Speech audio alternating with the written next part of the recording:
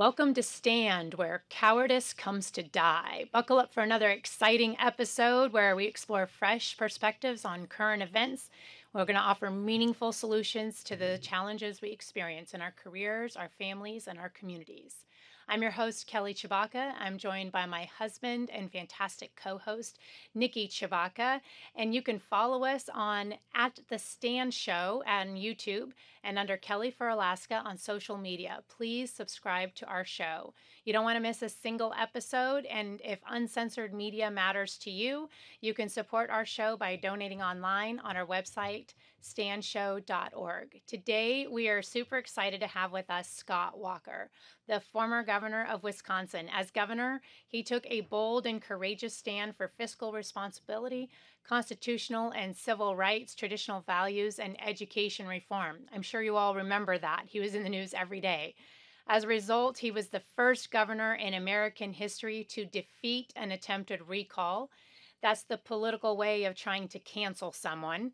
That recall failed. Governor Walker was reelected to a second term. But today, Governor Walker is the president of Young America's Foundation, which is committed to ensuring that young Americans understand and are inspired by the ideas of individual freedom, a strong national defense, free enterprise, and traditional values. I think that's what we define as a conservative.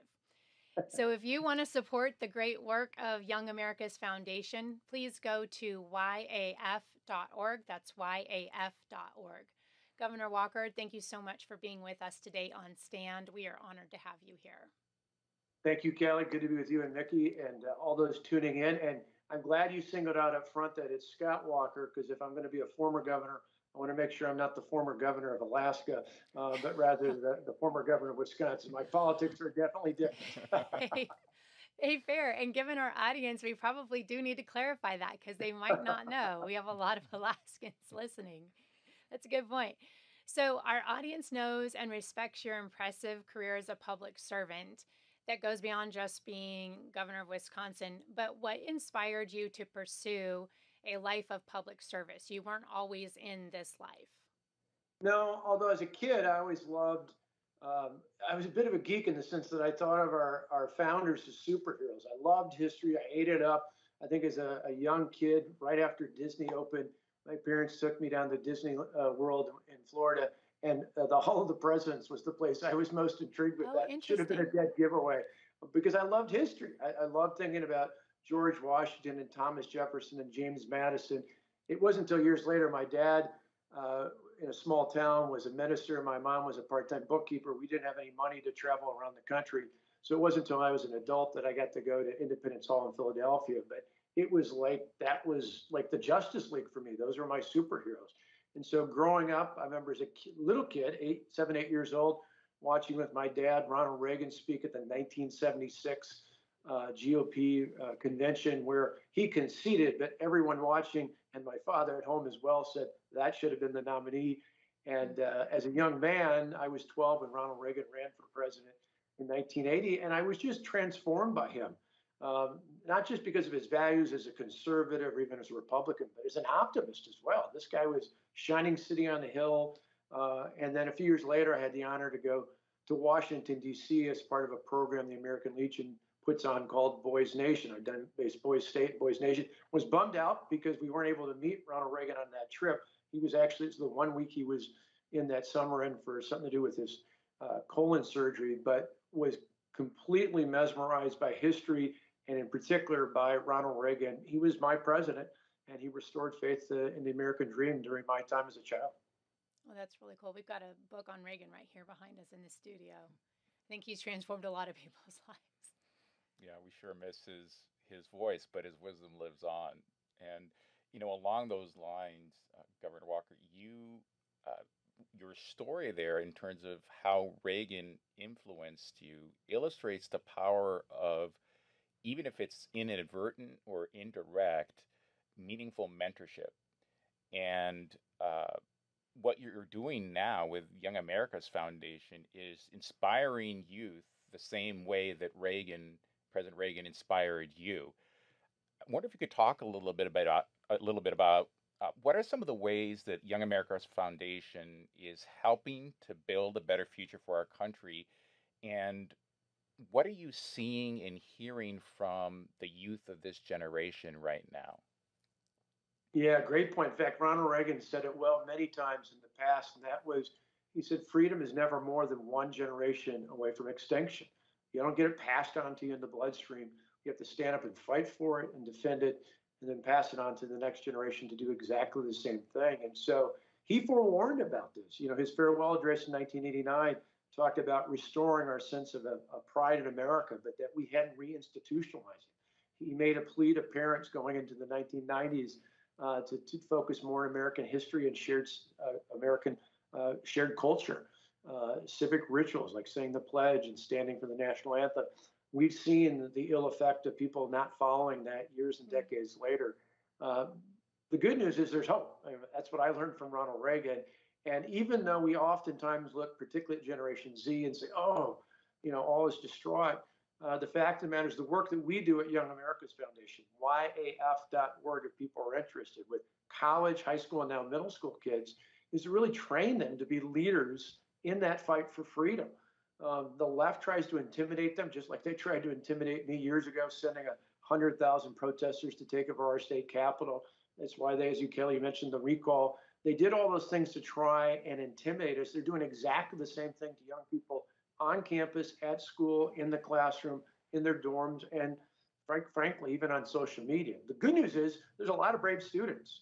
The number one thing we hear at conferences from students is not just how cool the speakers are or the breakout sessions, it's realizing they're not alone. Mm-hmm. And so that's the good news. We've seen it even in a number of polls that we've done recently that show some reasons for optimism. Yeah, share with us what you're seeing in those polls. What are the young people of America telling you? Yeah, despite what you hear from the corporate media out there, the elitist in New York and Washington, there is some good news on the horizon. Number one issue, we did a nationwide poll a few weeks ago of college and high school age students across the country, so not just kids we work with. And we found the economy was top on the list of their concerns. Despite what Biden says, despite what others say, they're concerned about the cost of gas and housing and food. They're concerned about all sorts of other things out there, and they can see it just like the rest of us can. It also is interesting, there's a fundamental sense of fairness. So when you ask about things like should racial quotas be used for hiring and for college admissions, amazingly, students overwhelmingly think that's not fair, including if you break it out by race. Remember, this is a sample nationwide, a random sample. And so even when you do the crosstabs, it's not just white students, it's Black students, Hispanic students, all think that that's fundamentally not fair. Similarly, when we talk about women's sports, overwhelmingly young people believe it's not fair for someone who was born biologically as a boy to be competing in varsity sports against people who were born biologically as a young woman. And so that gives us hope that we just got to get better at articulating our conservative views, not just from a point of logic, which we should never concede, but tell it from emotional and fairness terms, appeal to the moral superiority that our ideas have over those on the left. And I think we can make inroads with young people. And that's what we're doing not only at conferences. We have for example, the largest lecture series in the country when it comes to right of center speakers. And the cool news is, in fact, if people are watching on YouTube, they'll know YAF.org is the website, but YAF TV, YAF TV. We now have 1 billion views of our Wow. programming of lectures and nearly 1.5 million subscribers. So we are making inroads. I think young people are hungry to hear the truth. Yeah, that's definitely the communication mechanism for these next generations, right? These video shorts and anything digital that's on their hands. That's how you reach them. I think that's really fantastic. Going back to those values of YAF, free enterprise, individual freedom, it's good to know that the next generations coming up, they feel that intrinsically. Like you said, it's not in their blood, but somehow it's getting passed down. I think that's really great. I'd like you to tell us about your first attempt to enter public service. It came at a fairly young age because you're dealing with young people now, but you weren't immediately successful. I think that's really important for people to know because it seems like we're in this everything should just come easy. Happiness is right at my fingertips. And if I have to struggle for anything, then it must be going bad or wrong. And we don't often hear the stories of people really having to persevere at things. Could you share with us that story? No, you're exactly right. I mean, that's the American story right there, right? It's resilience. And that's right. Sadly, we've seen the last few years with COVID and the shutdowns, Some of the people hurt the most were kids who not only physically weren't in school, hanging out with their friends, oftentimes having to be at home while their parents had to work, but also just didn't learn about the truth about American and world history to see that we persevered, and that brought us back, whether it was simple things like overcoming the Spanish flu a century ago, or just the trials and tribulations, two world wars, a civil war, all the way back to the Revolutionary War. So in our case, it really is about helping these students understand, first and foremost, like I said, when they come to conferences, they're not alone. There's other young people like them. The whole goal of the left is intimidation. What you can, and you know this, having been in the political field, what people do, and now particularly in the social media world that we live in, is if they disagree with you, they call you racist, sexist, transphobic, Neanderthal. It doesn't matter what the topic is; they just throw those out there. And sadly, too many people who profess to be conservatives tend to back down. What we found is, and one of the cool things why I mentioned the social media numbers are so high, is one of our great speakers is Ben Shapiro as an example. He and others now have followed his lead. They spend more than half of their time taking questions from the audience at these campus lectures. They let anyone who's opposed to them raise their hand and go to the front of the line. What's super about that, one, it's interesting, but more specifically, people on campus have heard these leftist ideas that the questioners bring up. What they haven't heard is a reasonable, rational counter to that. And so being a happy warrior, saying it with a smile, not just attacking the questioner, but just saying, okay, I understand why you're getting at. You've been spoon fed this by people on the left in your classroom or on social media, but here's the truth, and you deserve to hear the truth. It's amazing. It's like people stranded on a desert island. They want more. They want to hear the truth, and that's our opportunity. Yeah, that's a really great point. It's the marketplace of ideas has an amazing ability to change people's minds around. You might be surprised at this. Recently, we had Ben Carson come to town in Anchorage, and he was set up to go speak to one of the schools that was similarly located in a place like one of the schools he grew up in. And the superintendent of the Anchorage School District canceled his visit. No exposure to new ideas in Anchorage. And I thought, kind of similar to what your thought, I wonder what they're afraid of. I wonder what ideas could be offered by the top neurosurgeon in America that could be so threatening. Um, yeah, super fantastic. So I'm super excited to have you share with us some of the big challenges you faced, the attempted recall that you got into, what happened as in your role as governor. And I think we're coming up on a break time. And so we'll cut for a short break and we'll come back with you after that. Sounds good. Yeah. Stay tuned, everyone, for a short break with Stand.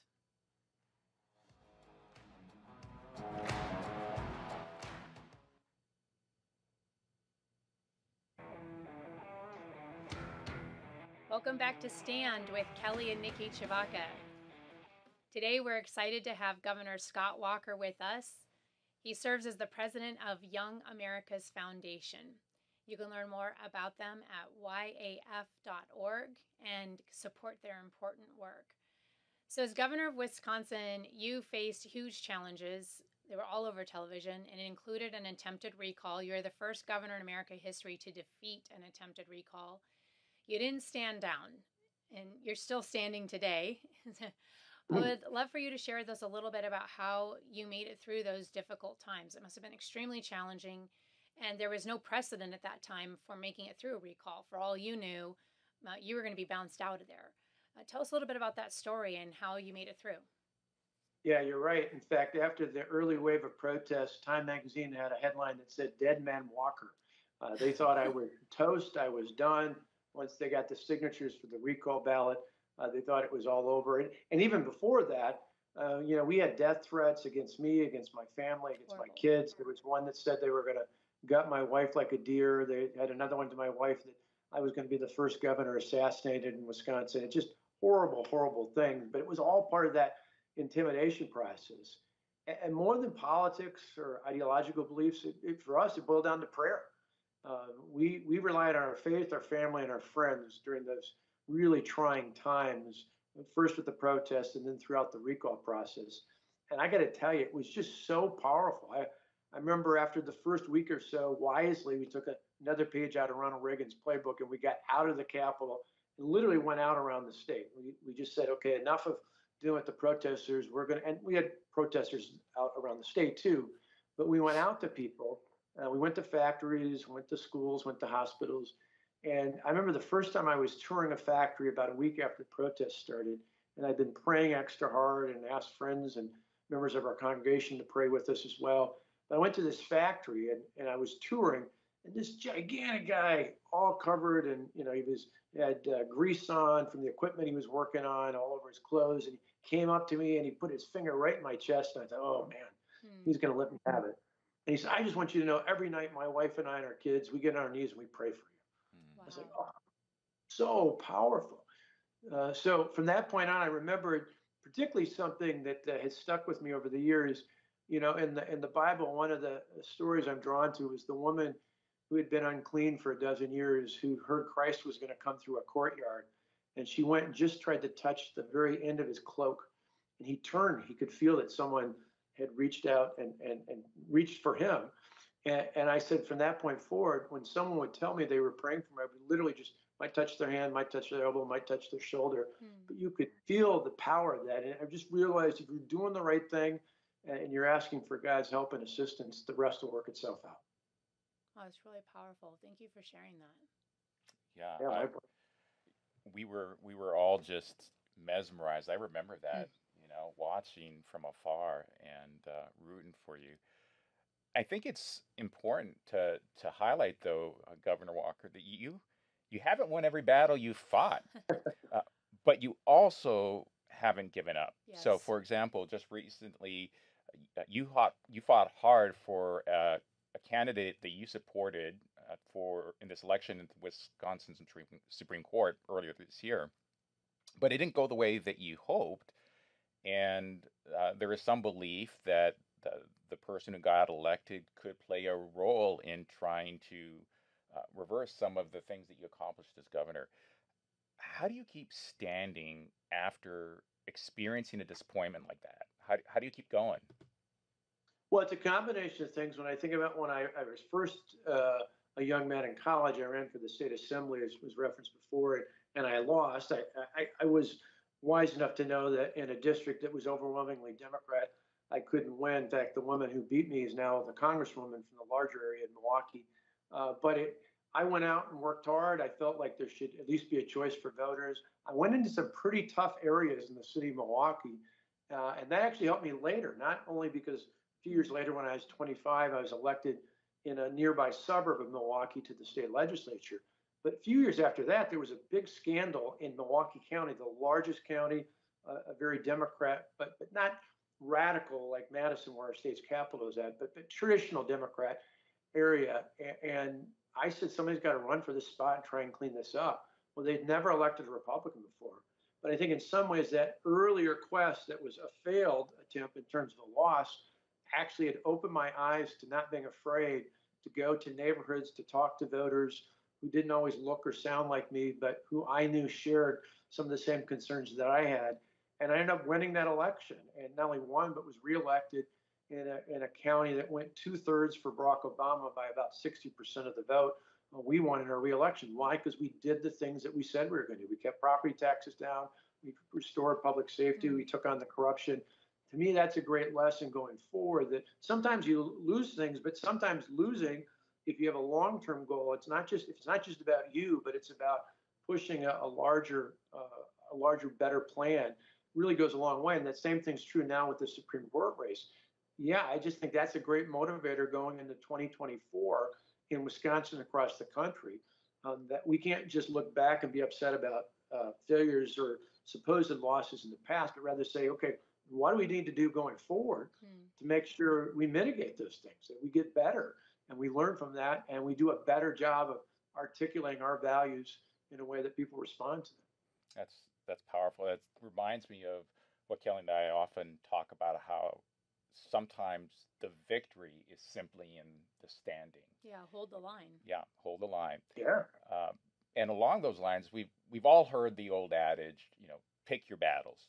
Not every fight, right, is worth fighting. How do you decide whether to take a stand or to take a seat? Hmm. Well, some great lessons from the past. Not surprising, I go back and I think of something involving Ronald Reagan. But 1964, Barry Goldwater ran in what everybody thought was just a very uphill battle. Not only did he take a stand, but in the last week, people forget about this. Literally a week out from the November 1964 election, Ronald Reagan, who wasn't even elected official at the time, gave a speech we now call a time for choosing. And a lot of politicians, a lot of political figures who may be thinking ahead to the future would say, oh, I don't want to be associated with a candidate I know is going to lose.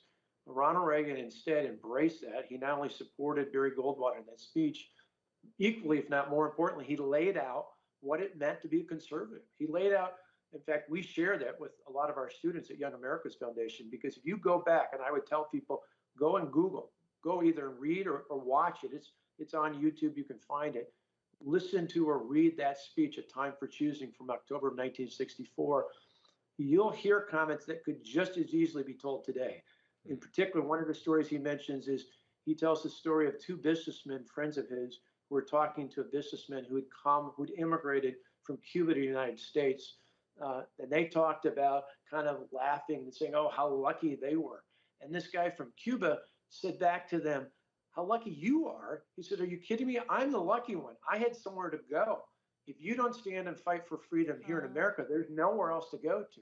Wow. That's in 1964. Those are Ronald Reagan's words. You could give that speech today and be just as impactful.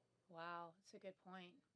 It reminds me that every generation has a battle that Mm. it has to engage in to protect freedom, to protect our civil liberties. Whatever the landscape looks like, we all have that responsibility. And a lot of what you're doing with YAF is preparing this next generation to do precisely that. Uh, we're coming up on a break in about 2 minutes, but I was going to pass it on to Kelly to ask the next Well, I question. want to touch Yeah. on you were talking about the battle. I want to touch on that battle back when you were governor. And you were talking about the death threats and the threats, those horrific threats against your wife. Mhm. The people listening would hear that and go, oh my gosh, I don't want to have anything to do with anything like that. Right. We've had similar things happen to us.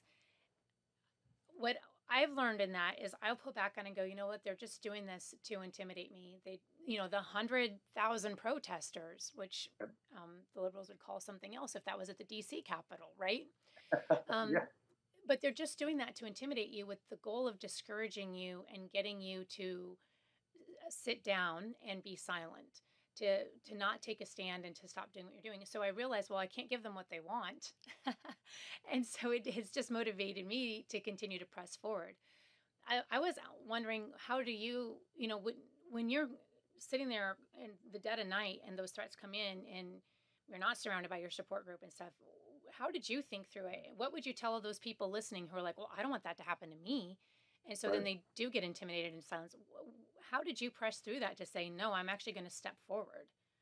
Well, in addition, again, it began and ended every day with my knees, and then I slept like a baby after that because I knew Mm, you just gave it all up to God. Mm. But in addition to that, I would tell you that bullies only win if we're intimidated by that's them, right. and so not only for leaders, people who run like you and I and others out there, but I'd say this might sound like for a moment an odd correlation, but we think of things years ago like the civil rights movement. Yeah, Martin Luther King obviously was a major leader in that, but you don't have Martin Luther King unless you had Rosa Parks. Right. Rosa Mm, Parks didn't give big speeches. She had the tenacity in her own quiet way to move from the back of the bus to the front of the bus. And that moment inspired literally millions of other people, many of whom would be scared to death to speak or run for office, but to do their own part in that. The same is true today in the fight for freedom. Yeah, some of us are called to lead by standing up and running for office or giving these speeches. But a lot of other people are called mm. to help defend freedom by supporting those who do that, by praying for them, by helping their campaigns, by supporting young people and sharing their message. There are many ways to be involved in this battle. I think that's really good. I like your Rosa Parks analogy. Yeah, it's really good. All right, coming up on a break. Yeah, so thank you, Governor Walker. We're going to be right back with some more wisdom and stories from the former governor of Wisconsin. Standouts, you can support the important work of Scott Walker and Young America's Foundation, again, by donating online at yaf.org, yaf.org. We'll be right back. Don't go away. Stand by.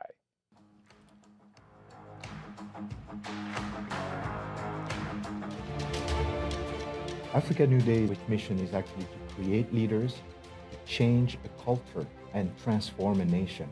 We believe that this is an area where God wants us to make a difference.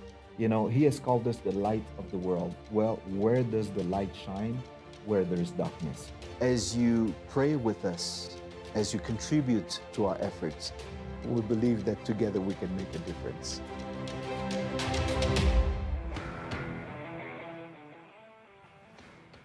Welcome back to Stand. We're excited to have with us on the show today Governor Scott Walker, the former governor of Wisconsin, the leader of Young America's Foundation.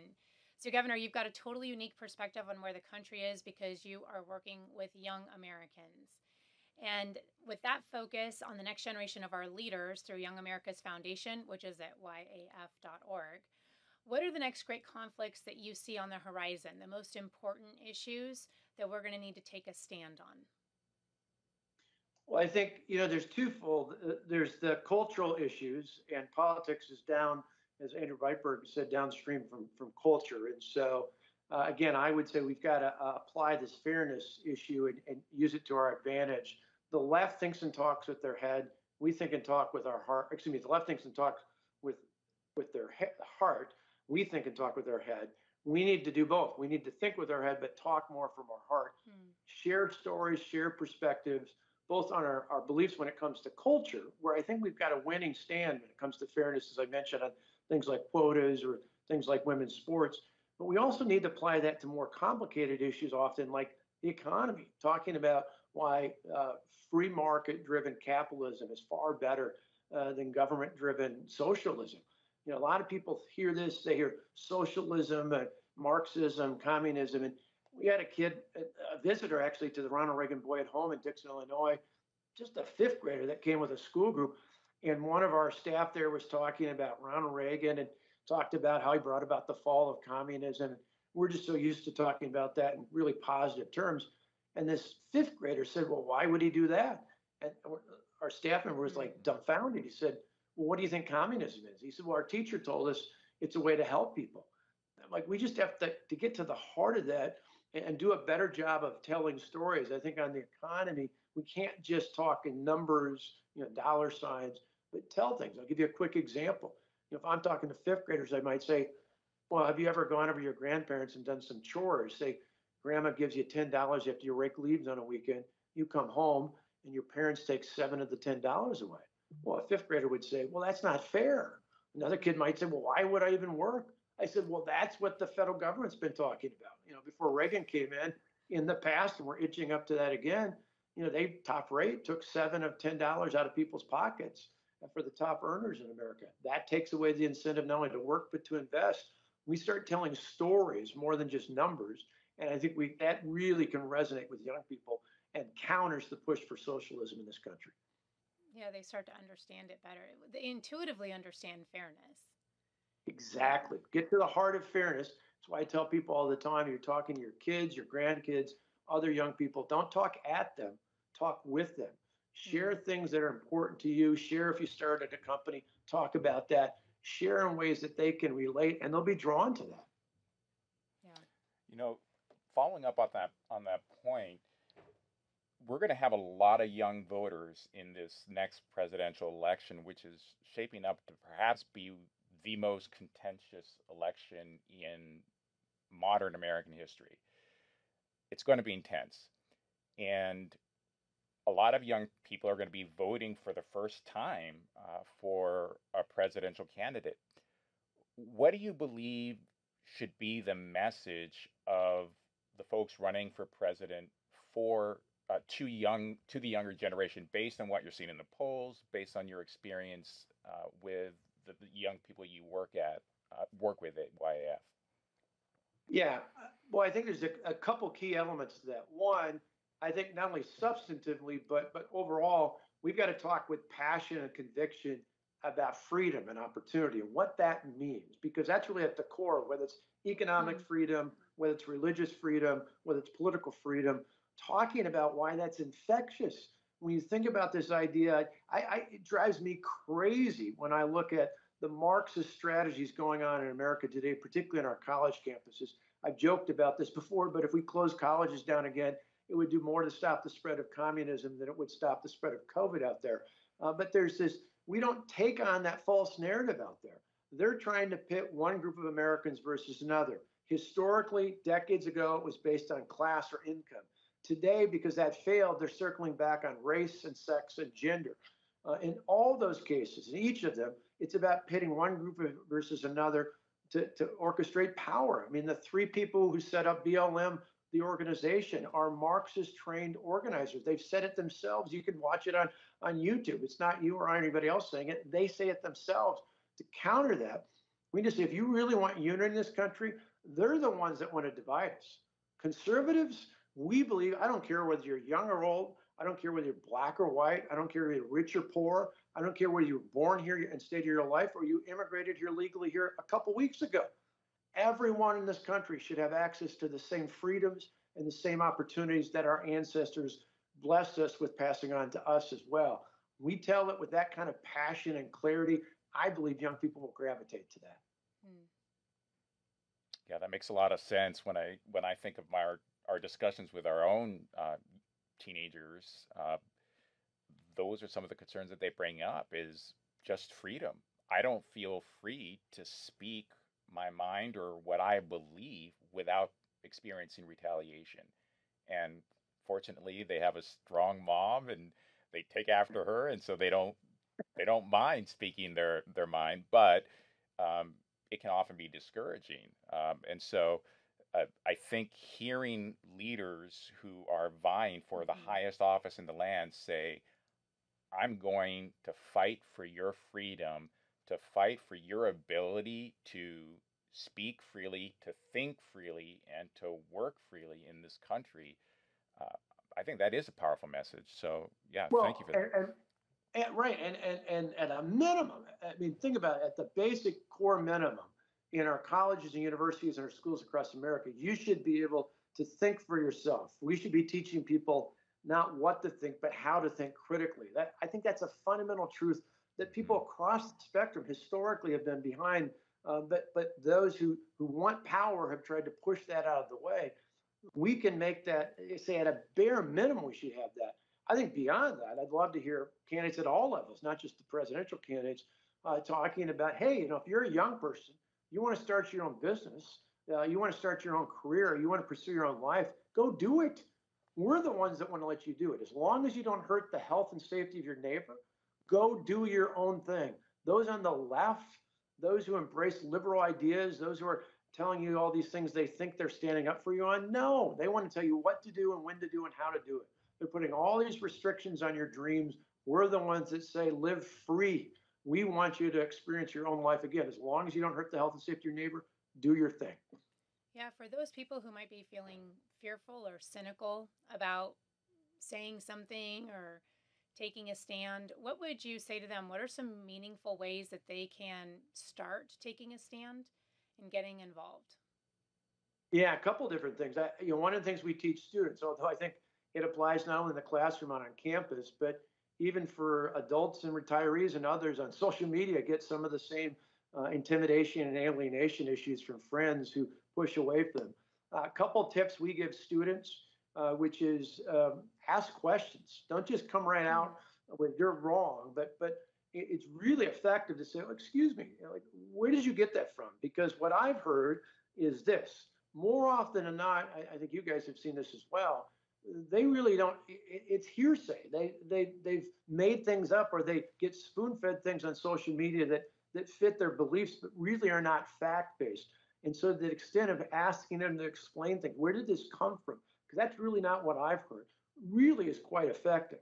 The other part that I think helps, that ties together with that, is I see, be an optimist. Don't just talk about why they're wrong. Talk about why we love America. We're the ones that are talking about the shining city on the hill. We're the ones that understand that America is this beacon.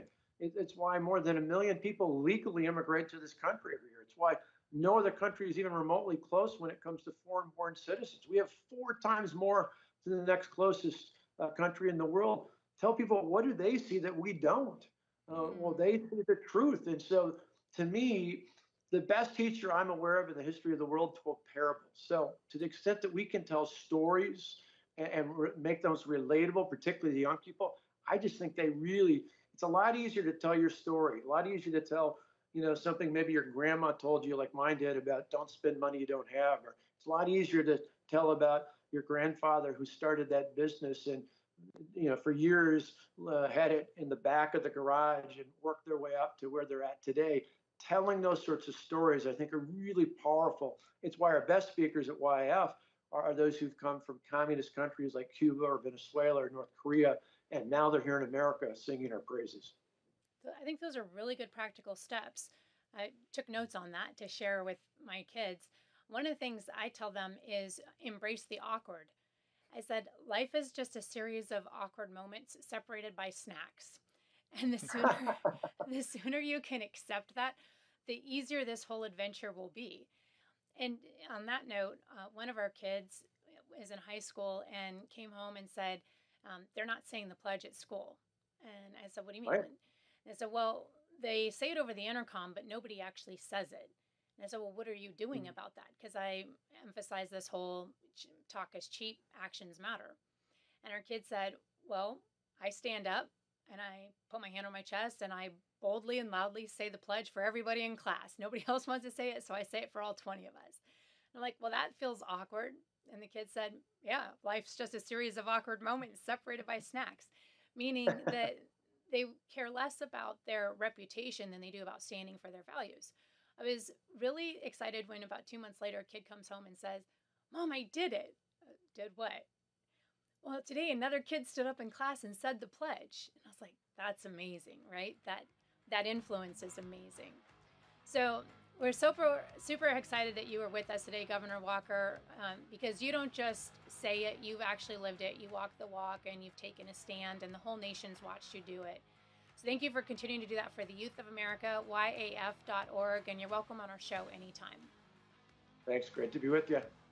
Good to have you here, and have a wonderful rest of your week. You Scott too. Walker, Keep fighting for freedom. Thank you. Former governor of Wisconsin and the leader of Youth Young America Foundation, yaf.org. You can support them there. And we are Kelly and Nikki Chewbacca on Stand. You can find us at standshow.org.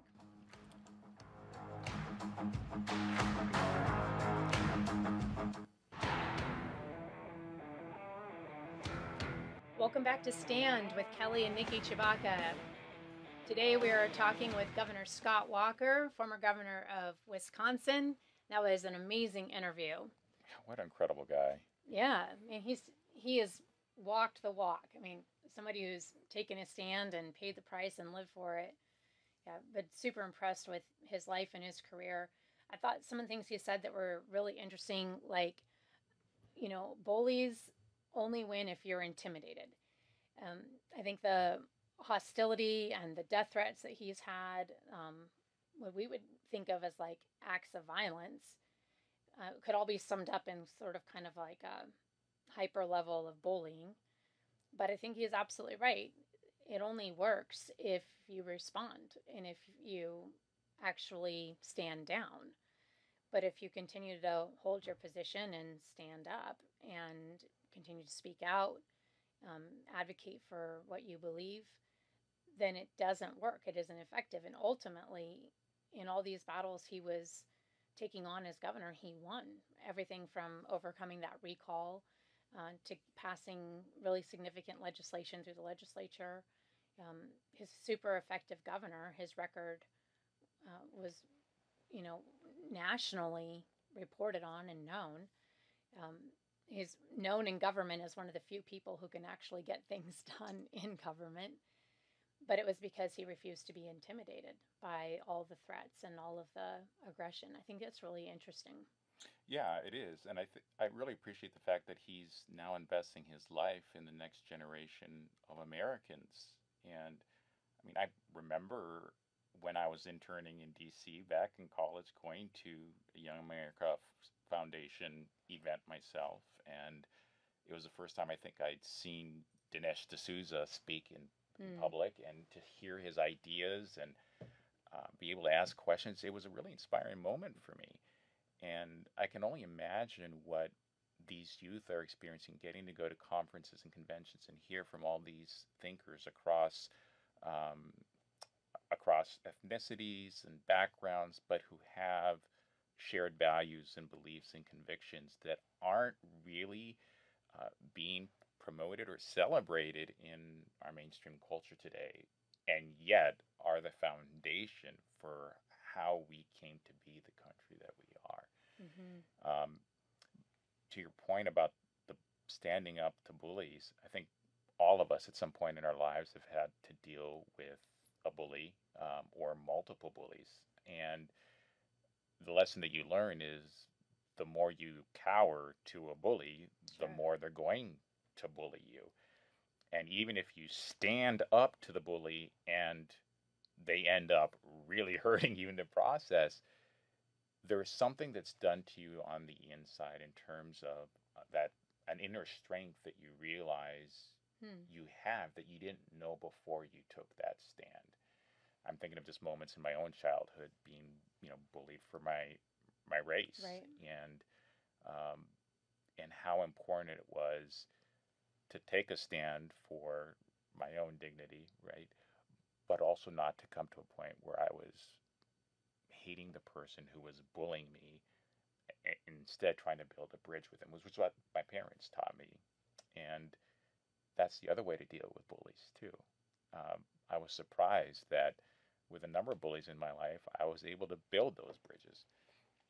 I wish we could find a way to do that now. I think there are some people who are doing that. That goes back, a lot of leaders will reference Lincoln, and he did that intentionally in his cabinet, that Right. team of rivals that he brought together. And so there is still some of that that's happening. Um, but that has to be a two-way street. I thought that Governor Walker's prescription for how to stand, I thought was really interesting. The ask questions Yes. and be optimistic. Those are two things I think are a little bit more rare in our modern culture. There's sort of a presumption of knowledge, like I already know everything, so I don't need to inquire or ask, or the other person already knows everything, so I don't have a right to ask. And asking questions, I think, is important, as well as not assuming the worst or thinking it's all hopeless or despairing, but that you still Hmm. can make a difference or do something. It reminds me of that story from my dad getting called into a parent teacher conference when I was in elementary school. My parents were summoned. This did happen here in Anchorage. Apparently, I wasn't the best student in class. And the reason that the teacher wanted to talk to my parents was because I was challenging authority a lot. I was just asking a lot of questions, and she didn't appreciate it. And I guess that really made my dad mad. And so, my dad. And he pounded the table really hard and said in his super gruff Alaska dad voice, "Good, then she's doing what I told her to do. She's supposed to challenge authority." And he walked out of the parent teacher conference. Well, that's And, consistent with the history of our country, right? These are people right. our founders were people who challenged Right. authority. When they got home and I said, I was a little nervous, I thought I was doing good at school. "Hey, how did the parent teacher conference go?" I went, "Great, kid, keep it up." Okay. So I was always encouraged at home to ask a lot of questions and poke holes in the arguments of the people over me. And also to, if I can't get in through the front door, then I'll get in through the side door, then I'll get in through the back door. As Governor Walker was saying, be optimistic. Well, if you can't get it done this way, then you can get it done another way. You and I've talked about this. It's kind of like the practice of law.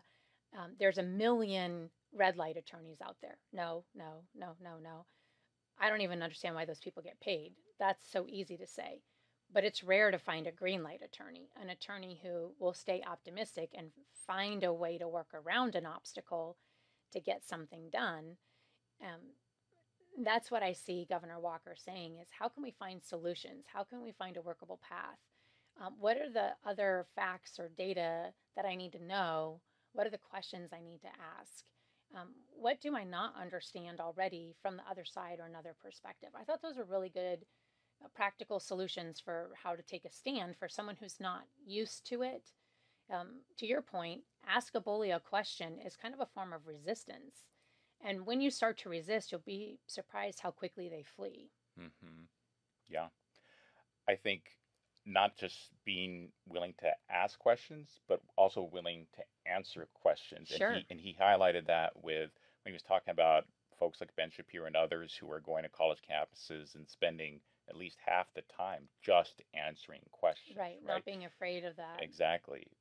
We have to be willing to, I think it's part of what's necessary for a dialogue. You have to be willing to engage. You have to be willing to answer for yourself your Hmm. convictions, your views, your beliefs in a way that's respectful and honoring. And if the other side doesn't respond in kind, that's where we take our stand.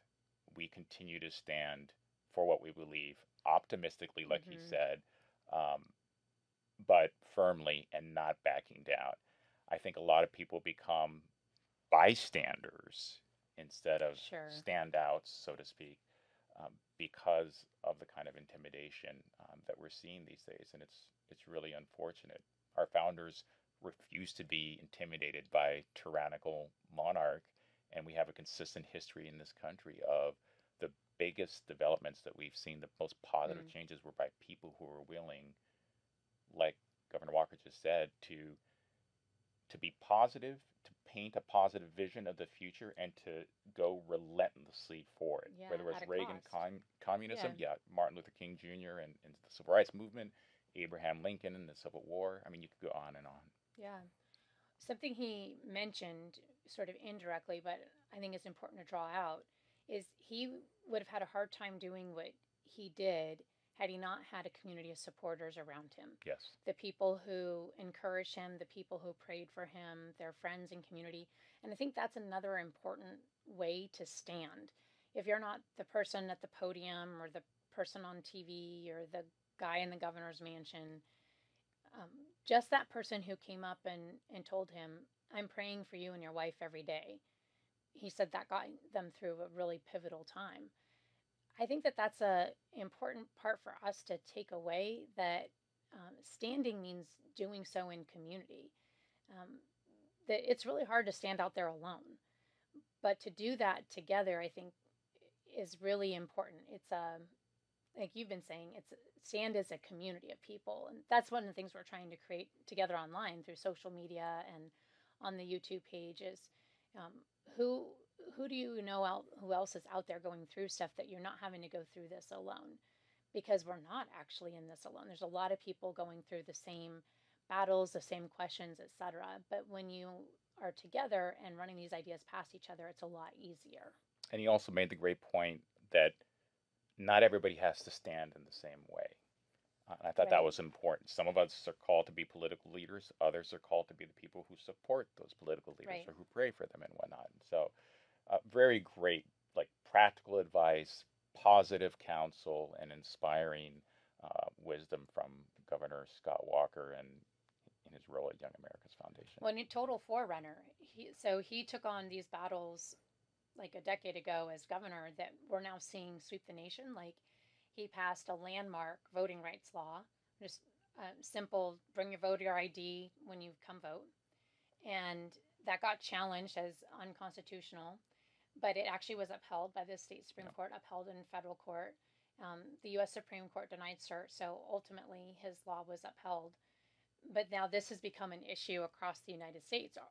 Are you allowed to bring voter ID or not? And this is something that Scott Walker pioneered as governor. So pioneering standing, pioneering voting rights or election integrity, pioneering overcoming governor recalls. Yep. I think that it was a great conversation with somebody who's pioneered how to stand. So you can find us at standshow.org. Follow us on YouTube at The Stand Show. And of course, we're on social media under Kelly for Alaska. This has been another episode of The Stand Show. This is where cowardice comes to die. And you can catch another great episode of The Stand Show next week. Stand firm and stand strong, everyone. We'll catch you next week.